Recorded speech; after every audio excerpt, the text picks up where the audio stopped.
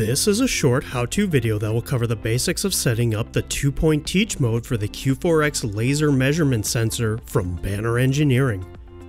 The first step is to select the teach mode from the sensor menu. Press and hold the minus or mode button for 2 or more seconds. The first item is the teach mode selection menu. Press the select button and use the plus and minus buttons to navigate through the options until you see 2 point and press the select button again. The display will flash to confirm your selection and then return you to the main menu. Use the plus and minus buttons again to navigate through the menu until you see end and press the select button one more time, which will return you to the sensor run mode. To begin the teach process, press and hold the select or teach button for 2 or more seconds. The display will show set first. Present the first target condition and press the select button. The display will then show set second. Present the second target condition and press the select button again.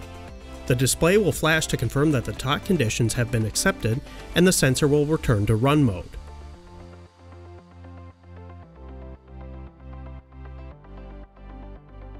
That covers the basics of the Q4X 2-point teach mode. For more information, visit bannerengineering.com.